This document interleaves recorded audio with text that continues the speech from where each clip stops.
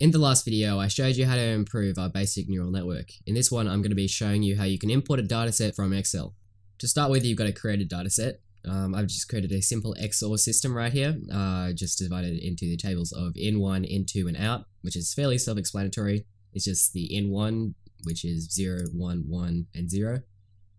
In2 is 1, 0, 1, and 0, and out is determined by whether one of these is a 1. So if both of them are 1, it's a 0. If one of them is a 1, it's a 1. And if none of them are a 1, it's a 0. So that's fairly straightforward. You can recreate that if you want. I might leave a link in the description for it. So once you've created that, you want to go into Spider, and we're going to import it. Okay, so the first thing you're going to want to do is go into this little gear icon and press Set Console Working Directory. The reason to do that is because if the XOR file you just created, the Excel file, is in the same folder as the script you made, then that means it'll be able to read it. So just make sure you do put that file into the same folder as this script. So the next thing you want to do is import something. So it's called Pandas, and it is just used for datasets. So import Pandas as PD. That's what we're going to be using to import the dataset.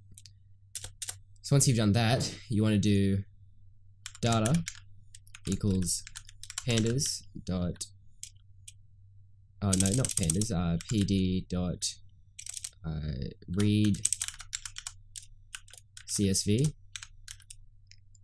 and then you want to give it the file name, which in our case is just xor.csv or whatever you called it. And again, if it's in the wrong folder, then it won't read it, so just put it in the folder with the script. The next part is to divide it into the input and output data. So to do that, you want to go into a new line and type x equals data.iloc, and I believe this is the format, and .values, and all you want to do is just divide it like this. And for those who've used Python before, you probably know how slices work, but I'll explain it again real quick. Just doing these with 2 colons represents everything, but making it so that, say you have a 1 at the start in the second axis, or the y-axis, or just the second dimension really, what you want to do by doing that is make it so that it excludes, or it includes everything after the first value. So it doesn't include the 0th value, it includes everything at and after the first value. And then if I want to make it so that maybe it goes from the first until the second last, or probably from the second would be the most logical way to explain it, to the second last, and that just makes it so that it cuts off both on the ends. What we want to do is make it so that x equals everything except the last one, which is, as you can see, what we want, because the first 2 are what we want in the x-axis, because we don't want the output data in it, we only want the input data. Okay, so we have x, and to do y is fairly straightforward. You just want to do -1 rather than :-1, because you just want the second last one rather than everything up to the second last one. And also one last thing, you just want to remove those brackets. Didn't need to put them in. Okay, so now that you have that there, you can remove your old x and y, and you can test it. Press F5 to run it. And you can see how right here, it's working and it's gradually getting lower, but it's not going at a fast rate at all. So that's because we don't have the best optimizers and loss functions for this, which is something we will do in a second. Okay, so you're probably going to raise the dropout value a bit, just so it doesn't overtrain, because there's not too much variation here, but it's always good to have a bit of dropout. Next thing you want to do is actually, you want to create, we're going to change the loss and optimizer functions.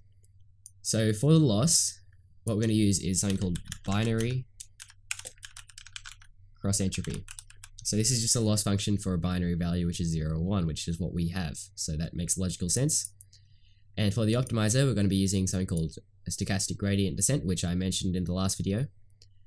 And to use that, we're just going to do import or from keras.optimizers import sgd.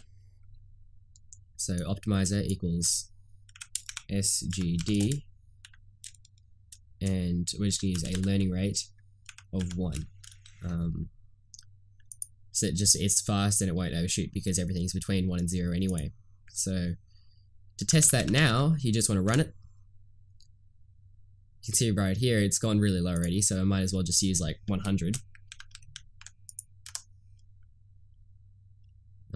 Okay, so it's gotten totally wrong in this situation. I'll have another go and see if that was just okay, don't know why it did that in that situation. Okay, that's a bit weird.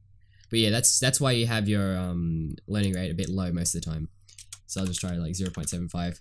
What probably was happening was it had a big error at the start with the randomizations, and then it just wanted to overshoot because a big error with a big learning rate means it's going to do a big adjustment, probably too big for it to like come back from realistically. So it was just overshooting. So let's try this now, run it a few times and see if it succeeds. It sort of does, but that's what you can expect from 100. So if I raise that to like 1,000 maybe. Okay, yeah, you can see it's gotten 0.9999 and like 0.001, so it's working pretty well. And yeah, that works. So the last thing you might want to do, real quick, is if I just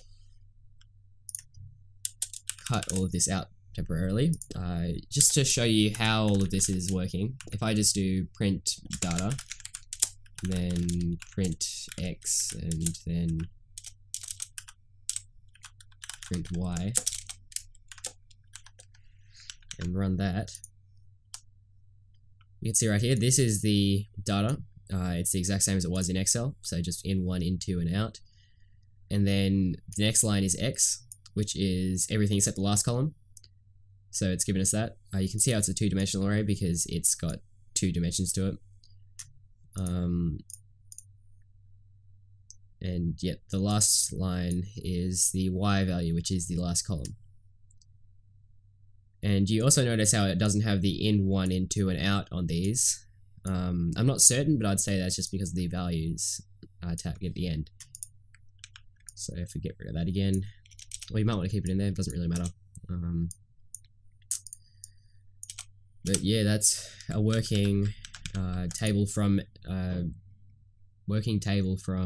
Excel. So thanks for watching. If you enjoyed this video, make sure to leave a like and check out some of my other videos. If you haven't already, subscribe and enable notifications so you can know whenever I upload. See you in the next video.